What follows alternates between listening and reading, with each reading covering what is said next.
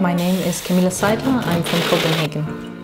I've been living in La Paz for almost 6 years and recently moved back to Copenhagen.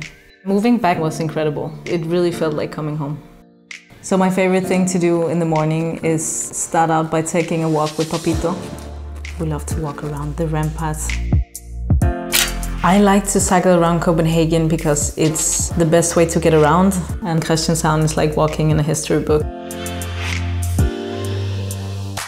Lille Bakery is situated at Refshaleøen, which is impossible for tourists to pronounce. They don't have a big selection of things, but what they do to perfection. Sharing a meal and eating together is definitely a very important part of the Danish lifestyle. So Torvhallen is this wonderful food market. I go there because you can have a little bit of everything and get inspiration for dinner.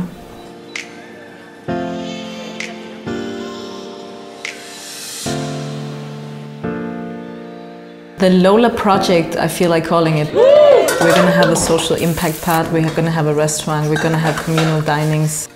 So you share, you pass over the plate, and that's kind of the vibe that we want to create. Lola is aiming to be the restaurant of the future.